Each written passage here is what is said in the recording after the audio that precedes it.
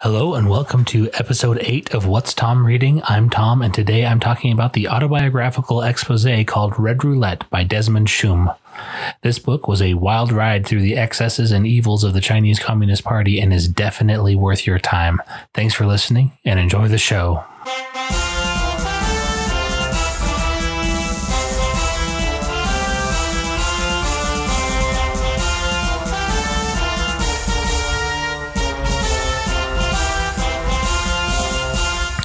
All right, guys. So today we are talking about an awesome little book written by a Chinese expatriate.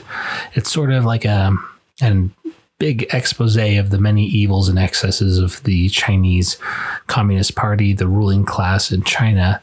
The full title of this book is Red Roulette, an insider's story of wealth, power, corruption, and vengeance in today's China. And right off the bat, I wanted to draw attention to maybe the slightly different sound to this podcast. Two things on that. The first thing is that I got a new microphone to replace the one that was chewed and destroyed by my toddler. This is a shiny, nice condenser microphone that I'm fairly close to as I'm speaking, and so it kind of changes the dynamic of the sound a little bit. It gives it more that soft podcasty feel that so many shows seem to dig. The second main thing is that I'm doing this kind of on the quieter side because it's late at night right now, and I'm in the back room trying to avoid disturbing the kids.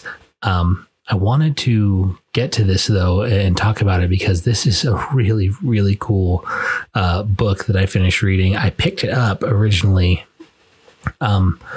It was recommended in a podcast that I was listening to, and I thought, you know what, I'm gonna check that out. So I picked it up originally, kind of having a certain set of expectations that it would talk about, standard corruption stuff that you hear about in China, trading favors and everything like that.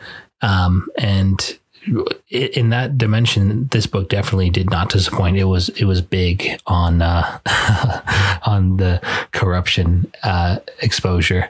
But one thing that I didn't expect was that it was also kind of an interesting biographical sketch of this guy, Desmond Shum, and his life story. It's sort of like I guess this book was ghost written, but it's like an autobiographical sketch kind of his early years and how he kind of rose to prominence in China. And he has a very interesting story, and I'll talk about some of that as we go.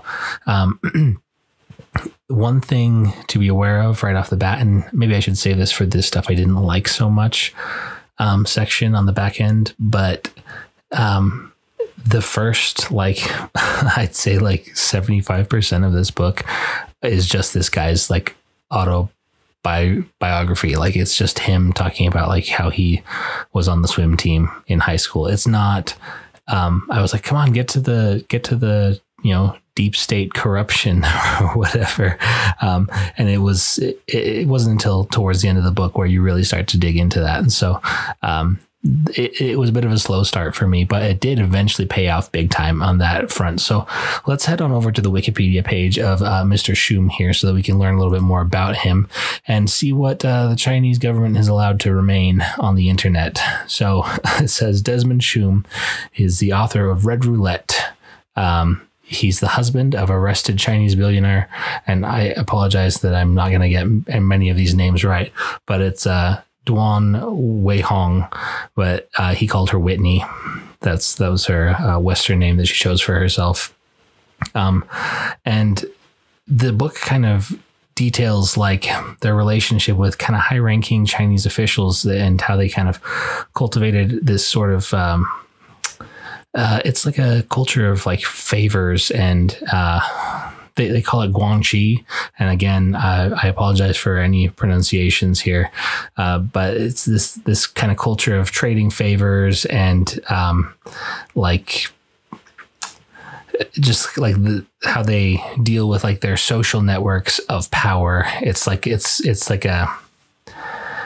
part of it. It underpins their culture in China, and it's sort of like a you scratch my back, I scratch yours, sort of just kind of connections and networking and knowing the right people it's a very, very strong currency there, particularly during the time where the author was kind of making his big breakout. And so that's the other thing you need to know about this author, is that he made just oodles and oodles and oodles of cash. He and his wife, Whitney, they leveraged these connections that they had with Chinese officials to just make obscene amounts of money doing like real estate and things like that. It was highly corrupt, but it's the kind of thing where I guess everyone was corrupt. And so, you can't really blame them as much for being just like one among a group of super corrupt people. But the thing that was kind of interesting to me as I was listening to this story is that Mr. Shum, Desmond, so he kind of comes up from this background of being like an outsider in a lot of ways. So his grandfather owned land in revolutionary China. And so when Mao Zedong took over, he kind of created a new caste system where landowners were really pretty darn near the bottom. And so Desmond's family kind of had to carry that around with them for like ever after that their grandfather was a dirty, no good, stinking landowner. And so he ended up being in kind of a lower caste, and that affected the opportunities that he had. But then it was during a time like fresh off of the Chinese Revolution, but like kind of post mass starvation. So like in that kind of period where they're starting to kind of come out of like the worst part of the Maoist regime, where like people's like sort of have food now, but they're still like deeply, deeply under kind of the central planning thumb of the Communist Party. So for example, like this guy Desmond, he's pretty tall and pretty athletic, and so he like did sports and things like that at school. But then one day someone from the Communist Party came to their school and had all of the boys stripped down to their skivvies and line up in a row. And he was like, okay, I'm going to decide who's the athletes and what sports they do. And so he was walking down the line, and he got to Desmond, and he's like, you're a tall boy and you've got long arms and long fingers. You will be a swimmer now. And he's like, okay, but I don't know how to swim. And he went home and told his parents, and his dad's like, well, I guess if the party says it, then you're going to be a swimmer. So he like takes him down to the pool, and then his dad just yeets him into the water, and he had to learn to swim that way. He said that was pretty typical, kind of the sink or swim mentality among Chinese parents during that time period, I guess. And so yeah, his parents just yoked him into the pool. And then, but what's kind of interesting is that he actually did get really, really good at swimming. He spent a lot of time practicing, because he was supposed to, and he got really good. And he swam through high school, and he swam in college, and he ends up getting a scholarship to go to America to go to school. And he goes to the University of Wisconsin and studies there. And he really kind of picks up a lot of, American kind of cultural vibes. He works really hard to be able to speak English, almost to the annoyance of his Chinese classmates who think that he's just showing off, but he's just really, really aggressively trying to learn the language. He wants to be able to use that, and he definitely wants right away. He knows he wants to go into a career in financing. So he studies hard. He gets a cool job at a big financial firm doing cool things. And then he is offered the opportunity to have a green card and kind of immigrate to the United States, but he turns it down. Because he's all in on China. He is bought into the idea that China is on the rise and it's going to be this great country, and he wants to go back and make his mark in China. And his personal honor kind of compels him to do that. And so he goes over there, and he kind of lives this high life, this like flash and dash kind of thing through his late 20s and into his 30s. He makes a ton of money and loses a ton of money, and just really has this like roller coaster kind of experience. And then in his mid 30s, he meets Whitney, and they sort of recognize in each other that like they are both very ambitious, they're both very talented, and so they're like, okay, let's we're gonna ride this gravy train to the top together. And so they kind of almost like do an arranged marriage, but with themselves, where there's basically no romantic feelings at all between them, but they calculate together like their compatible attributes and the different things that they bring to the table. And Whitney in particular is very, very, very ambitious. She like wants to go all the way to the top, and she's not going to let anyone get in her way. And so Desmond's like, all right, he's just like intoxicated by this woman, loves her. She doesn't necessarily love him at first. They don't have like I said, very much of a spark in their relationship. But he's like, yeah, I'm going to follow you around and we're going to make this happen. And so they kind of start to court this woman that they call Auntie Zhang. And basically, Auntie Zhang is she's the wife of a high ranking minister in the Communist Party in China. And so this woman, Auntie Zhang, has tons and tons of connections. And Whitney's really trying to be like almost a surrogate daughter. And just really, really kind of get involved and really like wait on Auntie Zhang hand and foot and like try to get as much guangxi or that social capital as she can to kind of leverage into their potential business dealings. And it goes really, really well for them really, really quickly. And they make just oodles and oodles and oodles of money. And they do it kind of on the sly. Like they end up like setting up an airport, like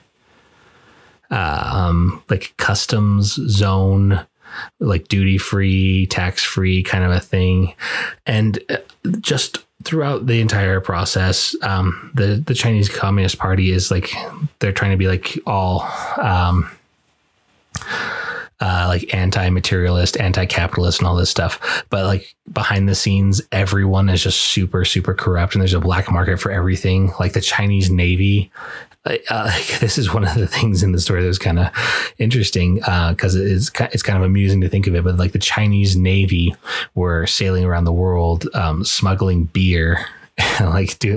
doing liquor runs to smuggle beer into China and like sell it on the black market. Like even captains of the Navy were in on these heists. And so when Desmond and Whitney, they try to set up this port in the airport, this duty free kind of customs area, they have to get a ton of different signatures.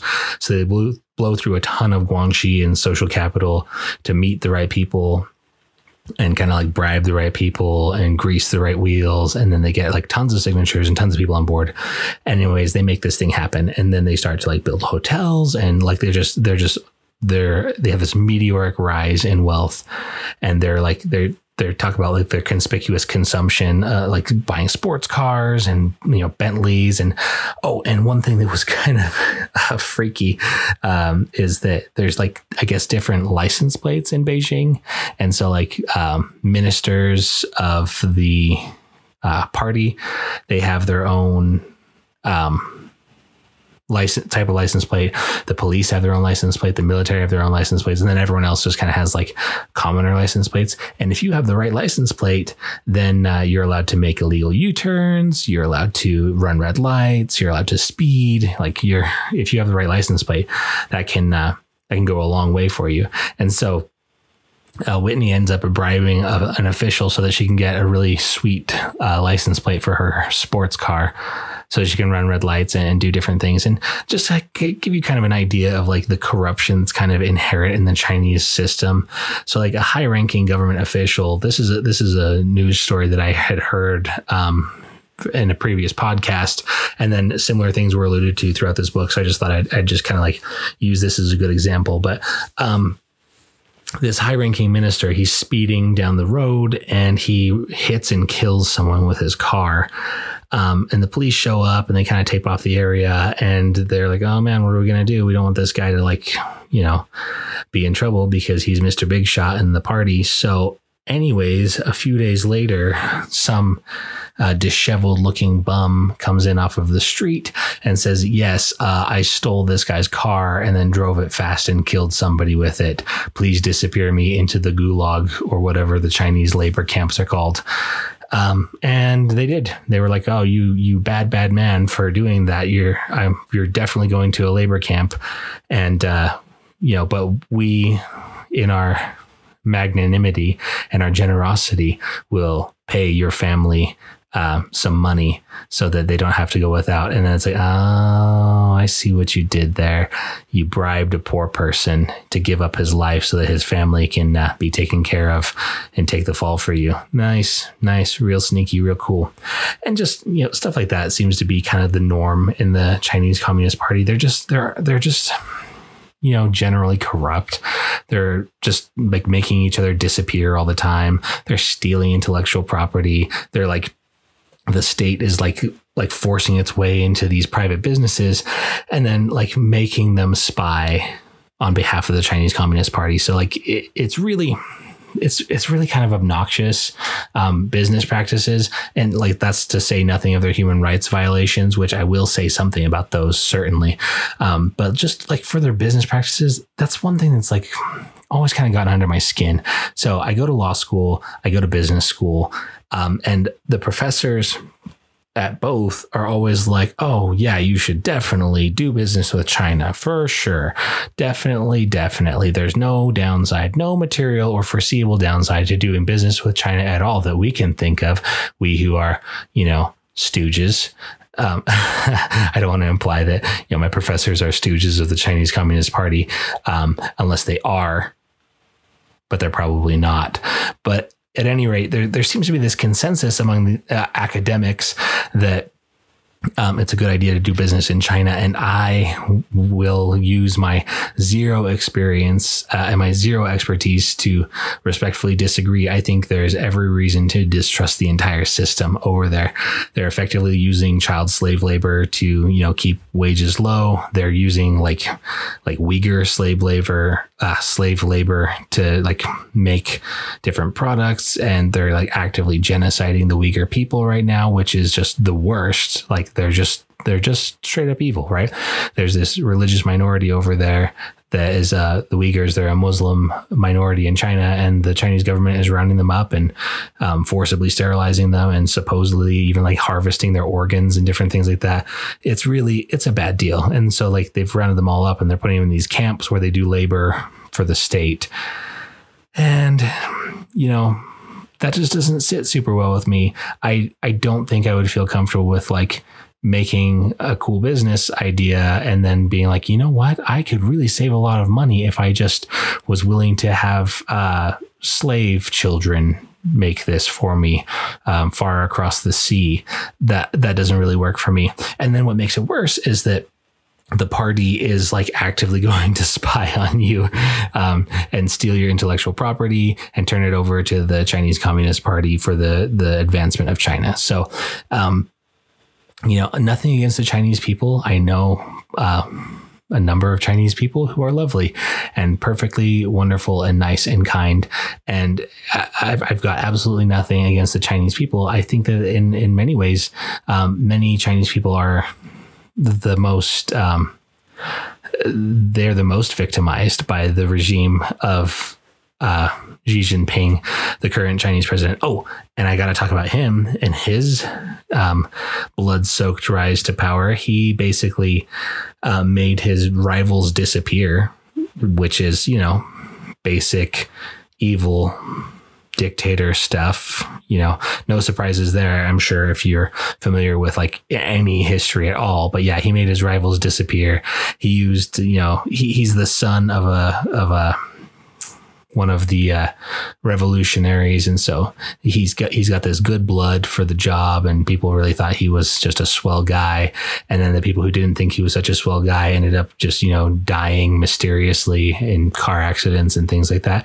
And now he's just the swellest guy, and nobody would ever say anything other than that he's a swell guy, and nobody would ever mention that he looks just like a dead ringer for Winnie the Pooh. In fact, Winnie the Pooh is banned in China now because so many people were mistaken in their assessment that President Xi Jinping looks like Winnie the Pooh. I certainly don't think that. I'm not suggesting that. I'm not suggesting that you look up side-by-side photographs of the two of them and compare for yourself, because I just don't see the resemblance personally. And I don't want to get censored. I don't want to have this podcast taken down. I'm going to tread carefully here lest I offend either the Chinese Communist Party or the bootlicking American corporations that are willing to, trade their dignity for some of that sweet, sweet, sweet slave money. I'm guessing by now you probably understand how I feel about this. But yeah, Xi Jinping, kind of evil. And basically, after a little while, this guy, back to the story, I guess, he kind of falls out of favor with the Communist Party, and they start to kind of be on the outs, especially Xi Jinping rises to power. As soon as he rises to power, he's like, oh, I better kick the ladder down behind me so that no one else comes up and tries to supplant me. And so he engages in this like purge of, he's like, well, we're going to deal with all of the corruption except for mine, but we're going to deal with all of the corruption in the party. And so like he imprisons like millions and millions and millions of people. He investigates like 40 million party members or something like that. And they're all, fined and fired and imprisoned and all this stuff. Just like this vast purge of anyone who might be a problem. And our main character kind of finds himself on the outskirts of a purge. Like he knows people who are being purged, and he's like, oh boy, I'm definitely guilty by association here. I definitely did some shady dealings with these guys. And so he flees the country. And then later on, he finds out that his wife, Whitney, is just missing. Like the Chinese government just picked her up and disappeared her, and she was gone for like a decade until this Desmond Shum guy decided to publish this very book. And then all of a sudden she calls him out of the blue and says, hey, I'm alive. Please don't publish that book. And he's like, what? Where are you? Who's with you? What's happened to you? Where have you been all this time? And she's like, hey, just please don't publish that book, because I might have to go back to Gulag. And so anyways, he's like, I'm sorry, I already published it. It's already out. Tom already read it. He's already talking about it on his podcast. And so, yeah, sorry, Whitney. I hope that the Chinese government lets you go. But yeah, we're kind of in a position now where we all kind of have to like lift our head up and say, hey, those guys over there who are running China, somewhat evil, somewhat into genocide, somewhat into kidnapping people and imprisoning people and disappearing people and enslaving people and brutalizing people and killing people and bribing American journalists to look the other way on the Hong Kong protests and pretend like they weren't as big of a deal as they were. And then the New York Times actually did it because they're a bunch of shills, that kind of thing. Just basic dictator stuff. And so now my man Desmond, he's obviously probably afraid to go to sleep at night lest the Chinese government send someone after him. And so we're kind of in this position where, I don't want to offend anybody politically here. I really don't. But if you're on the fence about China, you really should do a little bit of digging and some research. And there's really not a whole lot that's redeeming about the regime. They're really aggressive. They're really, really, nasty to dissidents. They will crush anyone who gets in their way. The Tiananmen Square massacre, right? Like the Chinese government just massacred thousands of students who protested. They were like, hey, give us democracy. And they're like, how about we give you tanks? And by give you tanks, we mean run over you with tanks and also shoot you with guns. And that's kind of as far as China goes when it comes to negotiating with their own people for rights. And so, China is a wonderful place. It's a beautiful place with a rich culture and a rich heritage. Right now, though, it's kind of troubling times for China because, Xi Jinping changed the law in China. So now he can be emperor for life, basically, and they can't get rid of him. And he's consolidated his power and eliminated his rivals. And now he's building up the Chinese military, and he's starting to kind of consolidate power again to the central government. Basically what happens is the Chinese government, the Communist Party, will engage in central planning that will fail catastrophically, and literally millions of people will starve to death. then they'll say, we better let people do a little business. Then the wonderful, industrious, proud, intelligent, fierce people of China will rise up and create excellent new ventures and innovate and build and develop and grow and like nobody's business, right? Like these guys, they're amazing. They're amazing builders. They've got this super strong, vibrant culture. And they'll become rich super fast. Like we've seen that, like this meteoric rise of China and the Chinese economy. And then once things are nice and stable and everyone's got 3 square meals a day again, the Chinese Communist Party will be like, seems like this capitalism's kind of getting out of control. I'm starting to think that maybe we should take control again. And so now we're seeing the Chinese Communist Party starting to circle the wagons again, starting to undercut foreign investment, starting to like really, really pull these private firms into the state kind of clutches. They're basically seizing a bunch of assets and seizing a bunch of corporate contracts and things like that. They're making China communist again. And that doesn't really bode well for anybody because, you know, it's either going to be starvation or war, most likely. And I think this book was very eye-opening to me because it helped to illustrate just kind of the insider's perspective on this. We get a lot of kind of our own biased anti-Chinese American propaganda in a lot of ways. Not a ton of it comes from, you know, the mainstream media because they are all at least partially owned by the Chinese Communist Party. But like, you know, we kind of have these rumors that like, we got to watch out for China. You know, they might be kind of the next big main bad guy or whatever. You know, I think a lot of people I've talked to kind of have that sense. But yeah, the kind of it's kind of in the wind now that we're going to have to deal with, you know, Xi Jinping's aggression and his desire to kind of move China into a new era of I guess regional domination at least. And then for me, it was really cool to see the insider perspective on that as someone who's like, who obviously really loves China, but has, you know, his family has been destroyed by it, right? Like he has a son who misses his mom because his mom was disappeared by the Chinese government for being in business too much, right? Like it's bad out there. And so on that cheerful note, I guess we'll wrap up the things that I liked. Were those things that I liked? I don't know. I don't know that I actually liked any of this book when I'm thinking about it. It kind of sucks. I mean, it's a good book and it's very interesting and very informative, but it sucks that it's a thing, man. And we should all be heads up on that.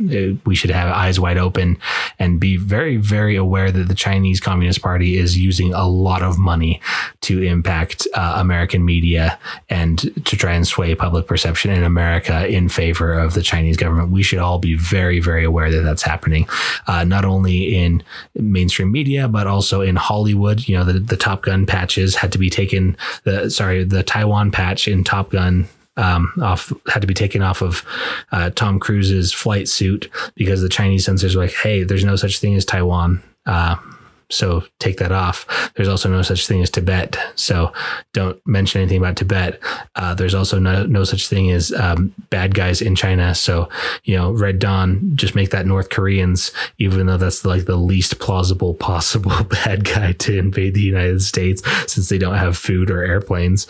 But yeah, you know, Chinese censorship is everywhere. It's through the media, it's in Hollywood, and it's pervaded the highest halls of academia as well. So, you know, we should have some brotherhood with the people of China who are also being subjected to the tyranny of the Chinese Communist Party. And we should all look out for each other, because the last thing we want to do is to end up looking down the barrel of guns at each other, which could, I mean, history shows us that could so easily happen. And so we've all got to be conscientious. We've all got to be careful. So on that cheerful prognostication of war, let's move over to the science corner and talk about something else.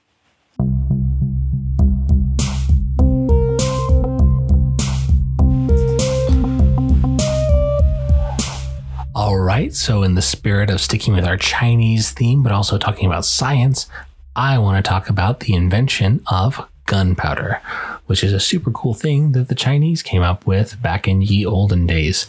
And I read an article that said that they likely came up with it just by mixing stuff together. They most likely just were like, okay, we've got this stuff, let's mix it together and see what happens. And then they're like, holy crap, this stuff exploded.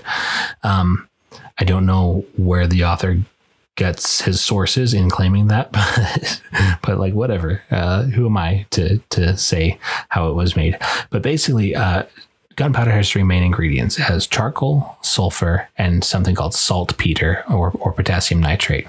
And charcoal is just burnt wood that's been deprived of oxygen. That's pretty readily available. Sulfur is like a yellow, crumbly rock that's found under the surface of the earth. It's pretty abundant and easy to find in a lot of places, particularly near like hot springs and things like that. Saltpeter, though, on the other hand, that can be a little bit tricky. And one surefire method that I have read about to make saltpeter, is to get a barrel and fill it with poo. Human is fine, animal is fine, which is whatever is at hand. Fill it with poo. Have you and all of your friends get together and pee just a whole bunch in this barrel. Just pee just a lot into the barrel of poo. Stir it up real good. Toss some ashes in there, maybe. Toss some like, I don't know, animal pee if you got it, and just kind of stir it up, a little bit of water maybe to keep it nice and runny. And then you leave it. You leave it for a real long time. And then you come back and stir it. And then, after, maybe a year or so, you dump out your hideous concoction and pour it out into trays, shallow trays. And the trays will be full of saltpeter crystals. They're white, potassium nitrate crystals. And then you just nab all those or sift all those out in whatever way you see fit after your poo and pee is all dried up.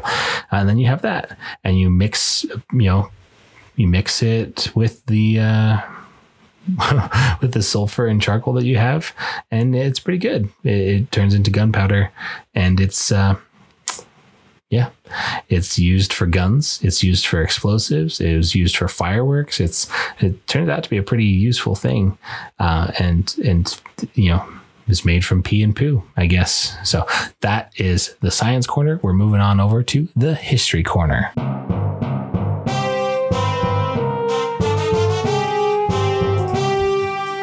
All right, so sticking with the Chinese theme, I'm talking about history, and nobody has cooler history than the Chinese. It seems like they have done everything firstest and bestest and coolest in a lot of different areas. And so what I wanted to talk about today was something that I think is particularly awesome, and that is the Terracotta Army.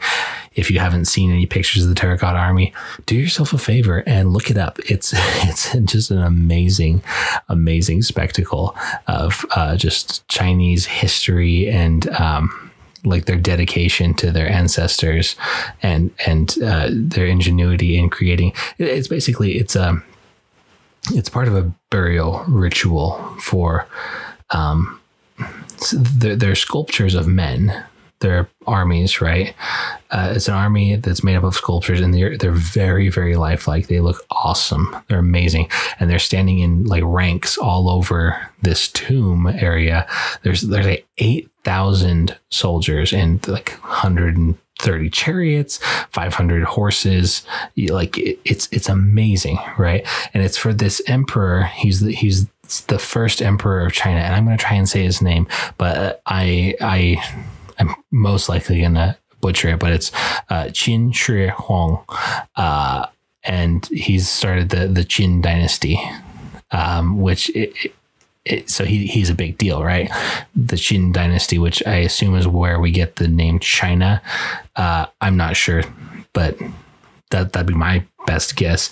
Anyways, these terracotta soldiers are amazing. You got to check them out. They were buried with this guy in his necropolis, this huge army in this huge tomb.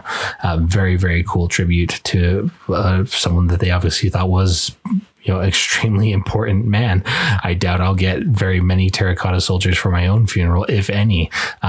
Maybe I can request that. Anyways, this has been the Science Corner. Let's move over to the Random Corner.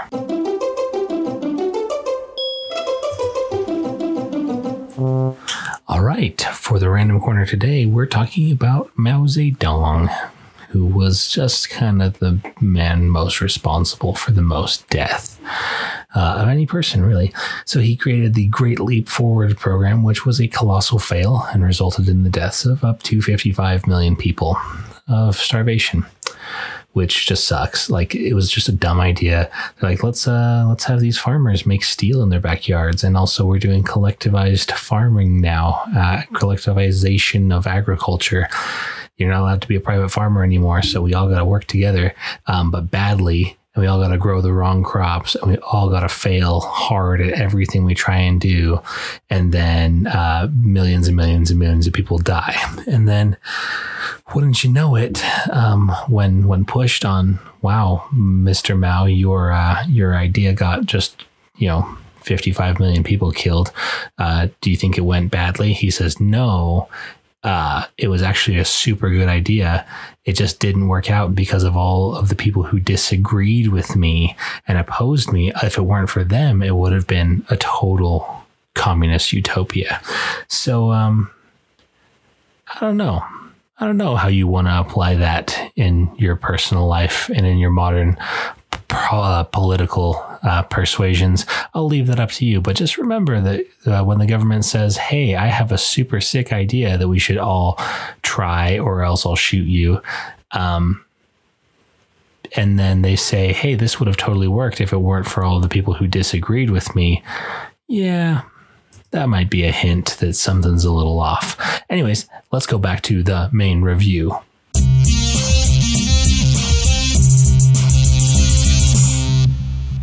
All right, so we're kind of closing in on running out of time here. This was a weird one. I'm not going to lie to you, because a lot of the things that I talked about in the things that I liked section were things that I didn't like, but that I liked about the book, right? So like I didn't like all the talk about, disappearing dissidents and murdering your political rivals and enslaving vast swaths of your people. I didn't love that, but it was very interesting. It is part of the book that drew me to the book in the first place. This was, it didn't feel entertaining. It felt important. And, sometimes it's good to pick up books that are just, you read them because they're important. It's an important thing to know. It's an important thing to think about. And so, yeah, if there's anything that I didn't like about this book, I kind of alluded to it at the beginning. When I picked it up, I was like, yes, I'm going to learn about the inner workings of the Chinese Communist Party. The first 80% of this book is this guy's autobiography. And it talks a lot about him, like, being on the swim team as a kid. And, like, no offense to my man Desmond, but, like, I do not care about his swim team antics. I did not care about, like, how much fun he had in college. I did not care about, like, really anything at all, other than the thing that I picked up the book to learn about. And so the fact that was 80% of the book, that I think drops this book just like a whole bunch in my estimation. The other thing that I didn't love is that he's kind of like, I guess in a way, he's kind of like a snitch that, like, because he was doing it too. He was partaking of the corruption and stepping on people. And, there were allegations that he was involved in some shifty stuff and maybe was involved in some disappearances of rivals or whatnot. But he's like, now I'm a good guy and you can definitely trust me. So I'm aware that there are some pretty strong biases at play here, and that this maybe doesn't tell the most accurate picture of the internal kind of organism of China. But what's kind of emerging from the bigger picture is that there's a lot going on over there that isn't good, and that we should all be aware of, and that we should all be, trying to be heads up about. Maybe, whatever you can do. The thing is I can't do anything. No one's asked me. I haven't spoken to President Xi Jinping in weeks. And the last time I talked to him, he didn't ask me for any advice on how to run China. So, I don't know what to do other than to just be like aware of it, and maybe like spread the good word that like, hey, not everything is going so hot in China right now, and we should all be aware of that. And, maybe, if you can afford to do it, maybe allow that to affect the way that you consume products that, you might want to make sure that they weren't made in a concentration camp or in a child sweatshop. That might be nice. I know I like me some cheap goods, but at the same time, it might be kind of time to start voting with our pocketbooks on things like this. So without further ado, I'm going to give this book my patented one of a kind, super duper special rating of the bells. Here we go. Oof, that's right, guys. This is a 2-star book. It's an important book, and I picked it up because I was really, really into the premise and I wanted to learn more about it. I found it very, very appealing. But it's just kind of dumb that it wasted so much of my time. And for me, I don't know about you guys out there, that's a big irritation for me. If I buy a book that says it's going to tell me something, right? Like what was the subtitle of this book again? Let me read that again. It was Red Roulette, an insider story of wealth, power, corruption, and vengeance in today's China. Not, little Desmond joins the swim team and, 9 chapters of that. So that was irritating to me. Wasn't my favorite. And so for that reason, even though this is an important book, I think it was just kind of a waste of time. Also, I think Desmond might be the bad guy. I don't know for sure. But I was getting, slight bad guy vibes throughout.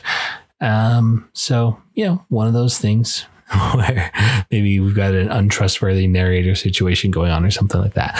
I don't know. Maybe I'm being too harsh on this book, but like when books waste my time, they earn lower bells from me, even if the subject matter is super cool and super important. And with that, my friends, I'm going to move on to the parting thought. But first, I want to just tell you all, thank you so, so much for your support, for your wonderful feedback, for your suggestions of books for me to read. I'm going to check them all out eventually. Definitely. As of this recording, I finished another book that's going to be coming next, and I'm about halfway through another book that's going to be coming up. I'm piling through these at least 2 a week. So, the episodes, I'm going to kind of get to them when I get to them. Like I said, this is right now, as of this recording, it is a little past 1 a.m. So I'm eager to get to bed. I have class in the morning, but I wanted to take the time to talk to you guys about this because I think it's super important. Thank you so much. If you like this podcast, please share it with somebody who you think would get a kick out of it. If you haven't already, please subscribe or leave a review. Anything you can do that can kind of help the algorithms pick this up and put it in someone else's face, that would mean a lot to me. I'd like to think that I'm not just talking into this microphone in the middle of the night to nobody. So every time I hear from any of you that you've listened to it, that you've gotten something out of it, it seriously means the world to me. So thank you all so much. If you want to pick up this book, you can click on the link that's in the description for wherever you're getting this podcast. And that will take you to my Amazon affiliate link. You buy it there and you will support the podcast. It doesn't cost you anything extra, and Amazon will give me a few pennies for sending you over to the book. So with that, let's move on to the parting thought and get you guys sent out on your way.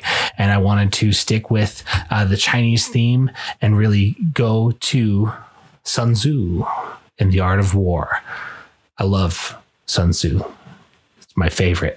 And there's like a million quotes, and some of the longest quotes are super good and they're chock full of ancient Chinese wisdom, and I love it. And I'll probably include more of his quotes later on, but this one is short and sweet and to the point and right on theme with the message that I want to leave with you guys today about China. Sun Tzu, quote, "The greatest victory is that which requires no battle," end quote. We have got to find a way to deal with China that doesn't involve going to war with the Chinese people. We don't want that. They don't want that. We got to avoid it at all costs. And I don't know what that looks like, but man, oh man, I don't want to be in a shooting war with my brothers and sisters across the world. And I'll leave you guys with that. Have a good day. You deserve it. Goodbye.